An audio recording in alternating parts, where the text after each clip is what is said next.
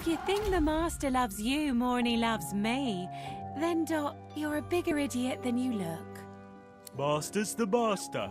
Master knows the dog is better than the cat. Master says good dog. Does Master say good cat? No.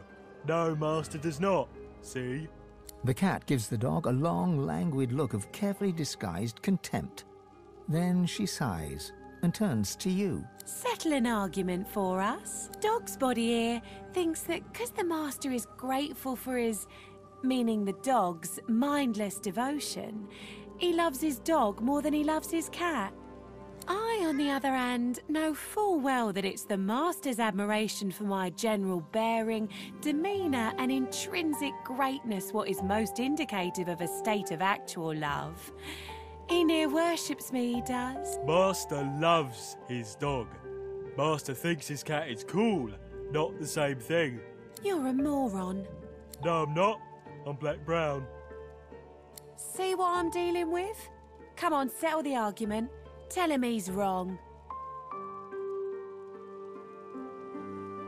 Told you. Yeah, I ain't buying. Sell me on it.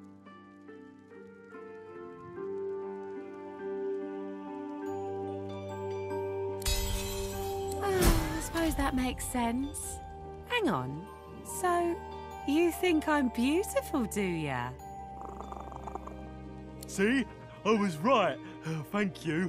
I knew the master loved me more, else he wouldn't have let me go down to where all the juicy meat bones are. You can't see it because it's under a carpet thingy that's nice to sleep on, but a bit of the floor comes up and you go down some steps. You'll smell it when you get there.